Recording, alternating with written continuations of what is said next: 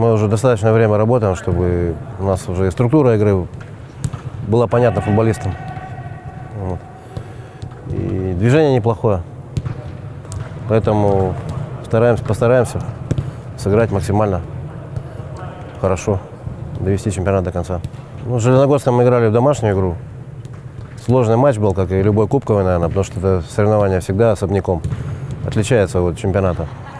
Вот, и соперник сопротивлялся очень долго, до последних минут было непонятно. Вот, но ребята смогли за счет волевых усилий, потому что и была сложная игра в Ачинске, в сложных погодных условиях. И ехали туда. И за 2 дня 2 такие игры, конечно, ребята молодцы, выдержали и психологически, и в игровом плане. Я хорошо знаю футболистов Арарата. С некоторыми довелось поработать. Вот, и поэтому мы прекрасно понимаем и осознаем, что насколько сложно будет играть с ними. Но всегда интересно сыграть с сильным соперником. Поэтому мы это воспринимаем с позиции совершенствования мастерства футболистов. Чем сильнее соперник, тем нам будет это лучше.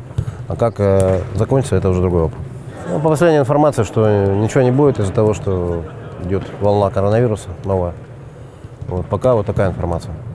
До 6 ноября вот мы пока никакой новой информации не будем обладать. Да, у нас очень много времени мы потеряли летом и весной из-за пандемии. Вот, и поэтому нам нет смысла останавливаться.